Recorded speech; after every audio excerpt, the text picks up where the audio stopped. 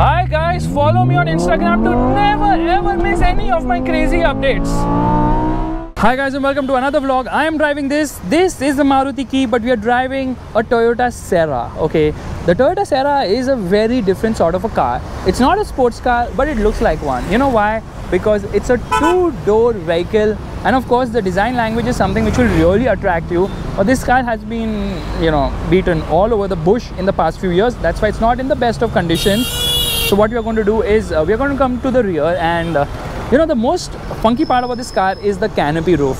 Okay, it has huge amounts of glass area, and because of that glass area alone, it brings in a lot of airy feeling inside the vehicle.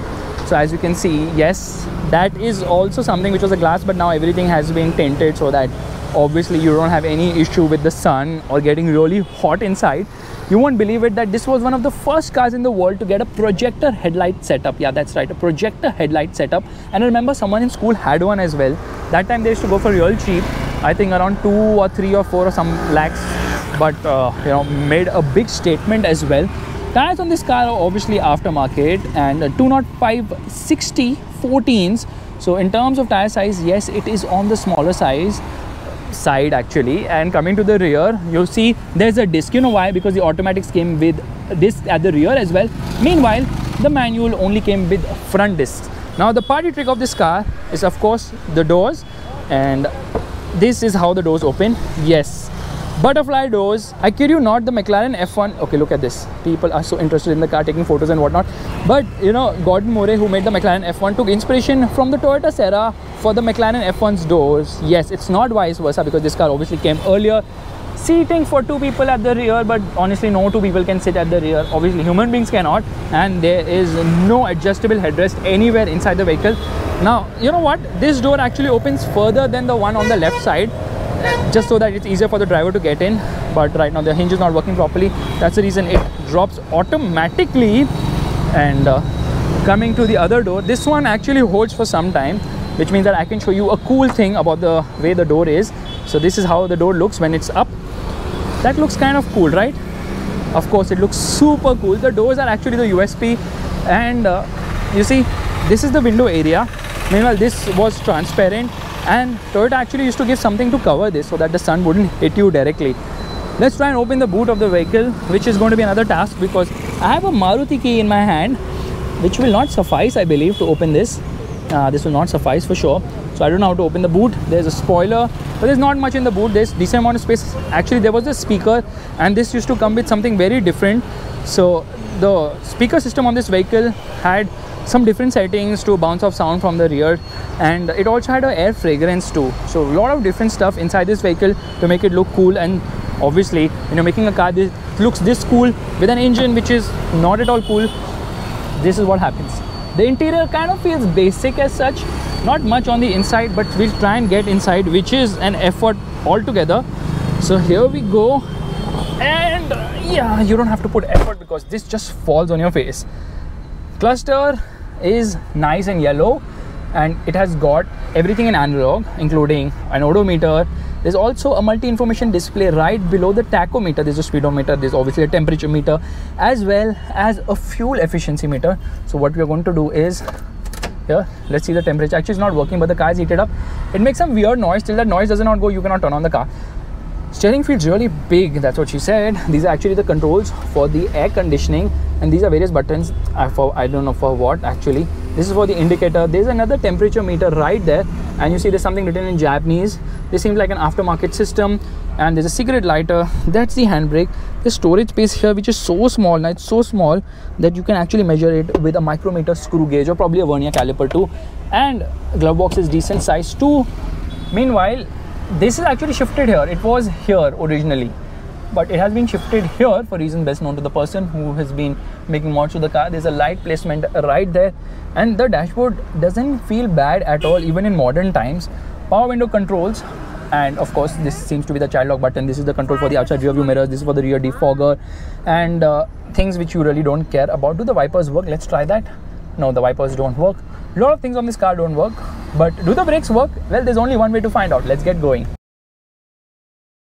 Alright, it's show time. It's getting cut from you. No, so this is coming, right? Yeah, it's coming, but If it rolls on, the frame is gonna cut. Let me know. Okay. And we get it into drive mode. Okay, I've never been so tensed in my life because firstly, I never ever thought there is a Sera diesel, but this is a diesel Sera. Sera was only petrol. Someone's gone and changed it, and yeah, not that the handbrake works, but anyways, off we go onto the gas. Shows a very optimistic red line of 7,000 RPM and a red line of, oh my god, the brakes are not working. Oh my god. That was scary, man. See the vibrations? It's absolutely crazy. The amount of vibrations from this car. So the car might not be in the best of condition, but of course it's a Toyota, so mechanically sound. Although, yeah, this is kind of weird. I'm like, what is happening? It's not going to stop. Pumping, braking is another thing which I've never seen in my life. Anyways, onto the gas. Speedometer is not working, tachometer is not working. No need for the motor beam sticker today. Every time you apply brakes, well, you have to pump them. There's some issue right now. But steering has no feel at all. The car looks really nice, but doesn't have the go. It's only show. There is no go whatsoever. This diesel engine has absolutely no thrust whatsoever. I don't know why. Okay, originally the car came with only a 1.5 liter petrol engine from the Corolla, which produced around 100 horsepower and 132 Newton meters of torque, somewhere around that. This one sees a reduction because of the diesel engine, so I think torque has improved without a doubt. And I'm so used to braking normally that I'm finding it difficult without mirrors, without proper brakes as well. You see, the steering has no feel, no feedback, but then that's something which Toyota has really mastered of not giving any feel or feedback in its cars.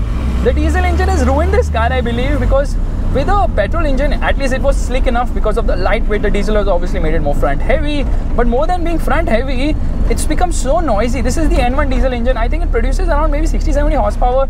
Torque output must be 120, 130 Newton meters.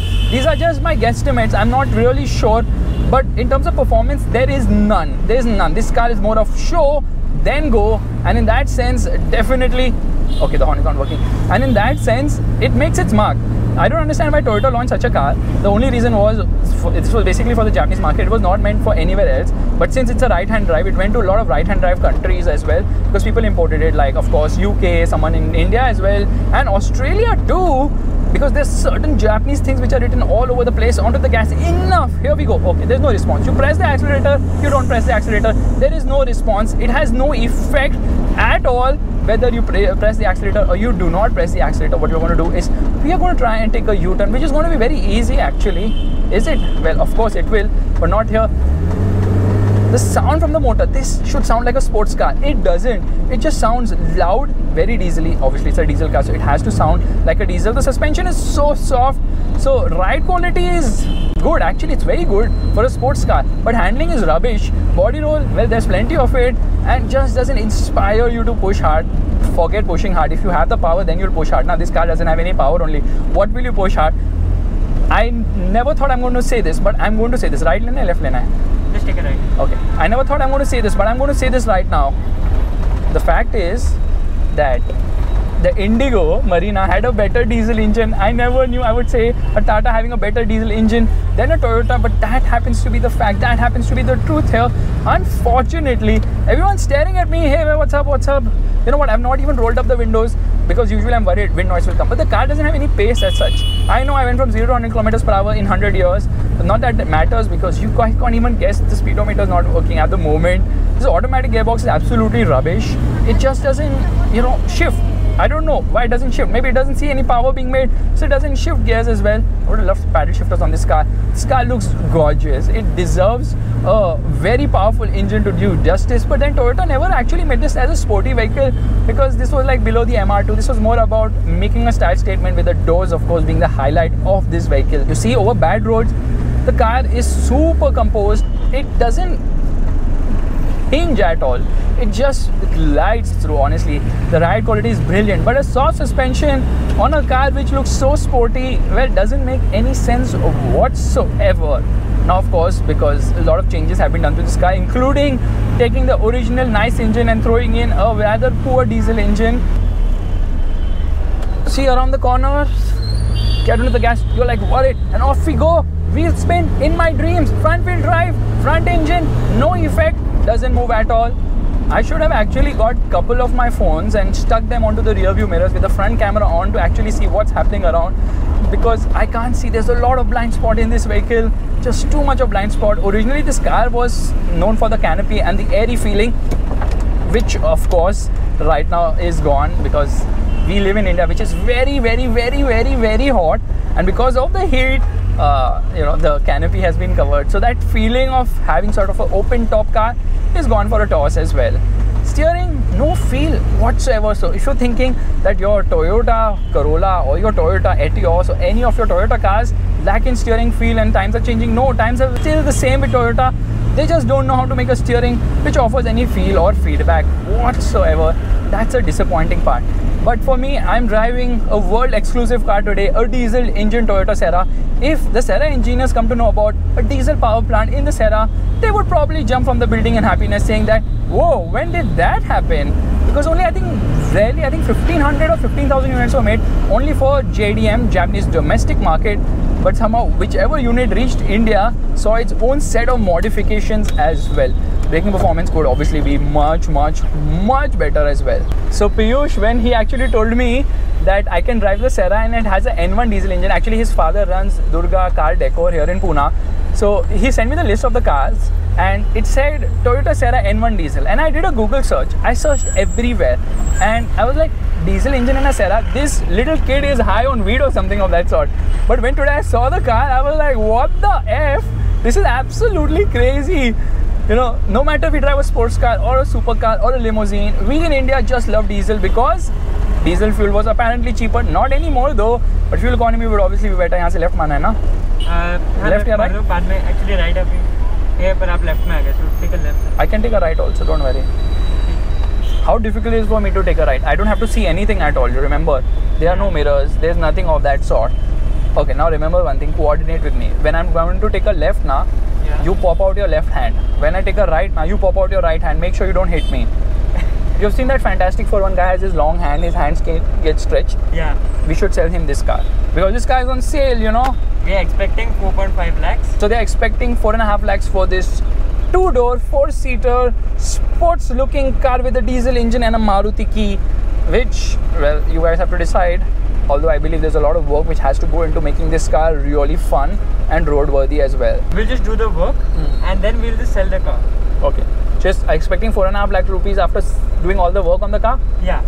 Oh, that's nice. So I don't mind buying the car. Just like do all the work. Make sure you put a V8 engine in this. I'm okay with a V12 or a W16 also. Maybe in next 100 years. I'll pay you also 100-year installment. Don't worry. Just imagine 4.5 lakh rupees over 100 years amounts to what exactly? I think that's like 45,000 in 10 years and 4,500 in a year, which when divided further is like 400 rupees a month. And I think the running cost and the maintenance would be much higher than that in the next 100 years for sure. Hey, look at me, I'm so cool. Look at me, sports car. Nobody's looking at me, it's so disappointing. At least if you can't look at me, can you hear me? See the diesel engine, it's vibrating, look at this. Yeah, that is some vibrations. Okay guys, everybody stay away from me please. There's a policeman behind you, just be careful. So we'll go back. I'm going straight only. Okay, let's go straight. We'll take a right. That's not a police van, bro. Well, there was a policeman. Yeah, that van is not going to catch us. We are in a super cool car. Look at this. Here we go. Oh my god. The Jeep Forces. Okay, let's get onto the brakes. Don't get too excited. Today I have done what I've not done in the gym in the past 10 years, which is ankles. Every time I apply the brakes, pumping it, well, I am actually making my ankles. My right ankle is going to become so strong. It's going to become so strong. That's the reason why my right foot is so heavy on the throttle every time. And here we go. Are we going to do a drift? No, we can't do a drift. It's front wheel drive. Why not convert it into rear wheel drive car? That will be super cool. They see me rolling, me pumping. That's how me stopping. I just don't understand. Why would you remove a fantastic, okay, overrated. Fantastic 1.5, I know I'm talking too much, 1.5 liter petrol engine with 100 horsepower, and put a measly diesel engine which is noisy, unrefined, okay, fuel efficient, who cares about that? The car is super light, you can actually carry it around. That's how light this vehicle is, and it's so chintu as well, so parking it, driving it, not a problem. Of course, without mirrors it becomes a tedious job as well. I believe you have to take a ride. Are we taking a ride? Yeah. Alright, that's great, we're taking a ride. I can't see a thing. It's a big engine. Yeah, just go. And off we go. You know, I've never been scared in my life driving a car. When I was driving the Mercedes from the top as well, I felt I was in a video game. And I was scared, without a doubt. But not this scared. Straight? Yeah. You know, when I was going to drive the car, you're like, you need to pump the brakes. And I'm like, how hard can it be? Well, turns out pretty much hard as well.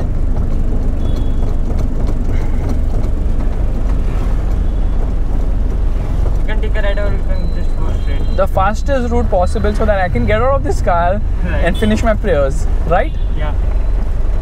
There's a divider. I can see the divider, don't worry. How hard is the steering wheel? Steering is not hard, the steering is just rubbish. So there's a difference between hard and rubbish. The problem is that only the ride and the look factor of this car is pretty cool. Rest all isn't very impressive. I know the brakes are like making me hate the experience right now. Once the brakes are addressed, things will be much more smoother without a doubt. And of course all the gremlins when they are solved. But a diesel engine, well, I just don't understand that a car which looks so good, even with the 1.5 liter petrol, it had only show no go. With the diesel engine, it has backward go. That's kind of unfortunate. I know someone has just decided, maybe that engine might have got ruined or fallen off. After all, it's a Toyota engine. It cannot last so long either. Sarcasm alert. Why does the horn not work? Okay, here I'm coming. Beep, beep, beep, beep. I think I need to change my horn. And obviously you have got multiple modes on the gearbox as well, which basically there's 2 and low mode, which does nothing much really. It just maintains a lower gear or second gear in order for you to climb hills and all that stuff. But the power from this engine is so lackluster, you will never climb any hill. Honestly, you will never climb any hill. This car, in spite of being light, has a poor power to weight ratio because of the diesel engine. Pardon? You have to take a left. Alrighty, and off we go, come on. Yeah, baby. Is this the same cop car earlier? Yeah, I think the same. Stop. This one? Yeah. I think I need to show my hand. Showing hand is not a problem because I've already put the indicator. Oh my god, it's working! The indicators are working.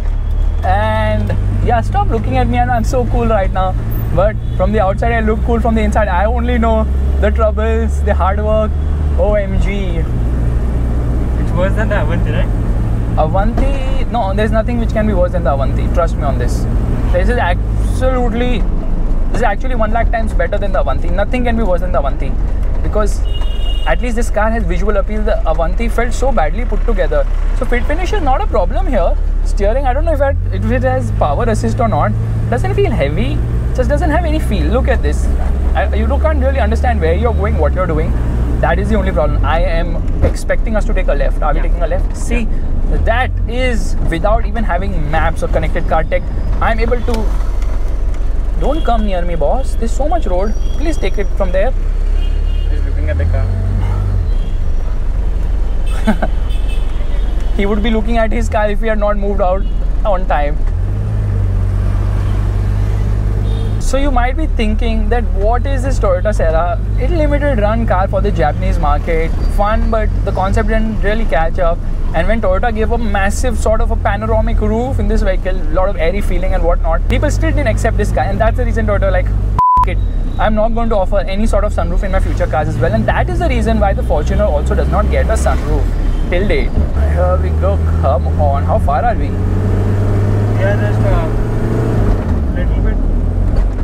Maybe a kilometer or so. A kilometer. This seems like an endurance race to me today. It's never ending.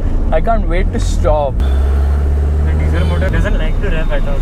Absolutely not. So as I can see, the Toyota Sera is a gorgeous looking car, but unfortunately it doesn't have the go to match its show. And on that terrible disappointment, it's time to end. However, I know a lot of you are going to be like, what, the car is so cool, you should do something cool with it. And if you really think that we should do something cool with it, we're cornering and surprise this guy didn't pop out of the vehicle. But what I was thinking is that this car has huge potential as a project car. So if you guys want Motorbeam to make a project car of this Sera, please email Toyota Sera project car at motorbeam.com. And you have to be actually careful over bad roads because the ground clearance is also on the lower side. And the engine doesn't like to rev. It doesn't have any top end. It doesn't have any mid-range. Oh wait, it doesn't even have any bottom end. So what does it exactly have? Well, it just propels you ahead, and be thankful for that. And on that, I've already said it, like this video if you enjoyed this experience of me driving some weirdly wacky cars without any sorts of brake. Why am I pumping the accelerator? I'm so used to pumping right now. Oh my god, this is not a good sign. Bye bye. This car is so hot, it's so hot that you can see there is smoke coming out of it as well. And before we get on fire, I just want to tell you guys I love you. Bye bye.